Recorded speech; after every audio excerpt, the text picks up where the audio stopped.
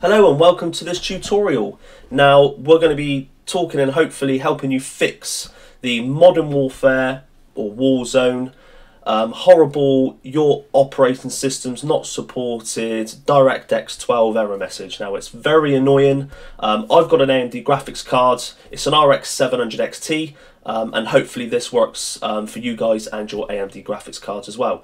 So if you feel at the end of the video that it's helped you, please hit that like button and subscribe for more. Thank you very much. Let's get down to it.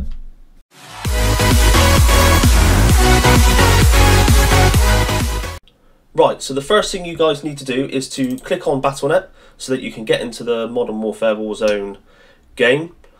Now some of the bits I'm going to be telling you guys to delete some files, but don't worry because we'll get them back. But I'm not going to tamper with mine because it works now. So, and hopefully it will work for you guys. I just don't really want to tamper with it anymore because I'm enjoying the game. So what I did is I went into options, game settings, go into game settings and type this code.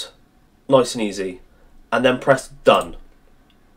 Lovely. Next thing you do is go into options, go into show and explorer, click into your file Call of Duty Modern Warfare and delete from this file all the way including Modern Warfare Launcher and Modern Warfare itself. So delete, so click and delete all of those files. So you just have those top three only in the files. Just do that. That's the next step.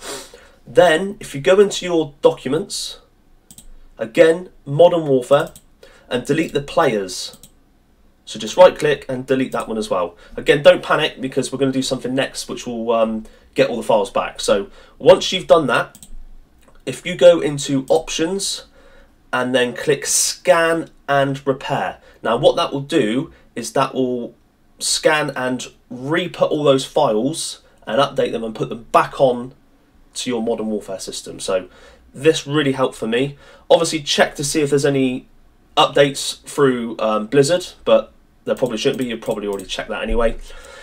Also yesterday there was a new, which it worked for me yesterday, there is a new, so if I click onto my AMD software, now there has been a brand new AMD graphics card driver to update. So it's 20.5.1. Now when I went into this morning, when the update came out, I pressed check for updates and it didn't come up.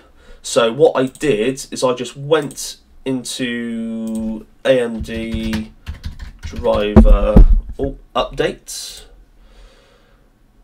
and the top tab. I just went onto my graphics card, so it's the 5700, it's the XT model, and then press submit. Now obviously just click on whichever one yours is. So press submit. I've got Windows 10. Again, if you've got Windows 7, then click on Windows 7. But I've got Windows 10, and there it is, the new 20.5.1. Now, before I had that one there, which still says recommended, but in my opinion, I mean, it might not work for you, but it worked for me. I updated it straight away, and it's now working for me this morning. So again, download that, update that. It will ask you to restart your computer to get it going, but that is it. That is all I've done. And then now when I click onto my game, it still shows the notification, so which I'll show you. So it still shows your operating system is not supported, still the same message, so click no. And again, it says the same thing with the DirectX 12 and your operating system does not support. Now just ignore it and just press OK. It will load up. And as you can see, it's now working, guys. So hopefully this worked for you, and if it did, again hit that like button and hit that subscribe button for me. And if it hasn't, you're more than welcome to pop a comment below, and we can try and figure this out together, guys, because this has been one of the most annoying things for me to figure out. So I hope you enjoyed it, and thank you very much, and I hope you enjoy, playing your game. Goodbye.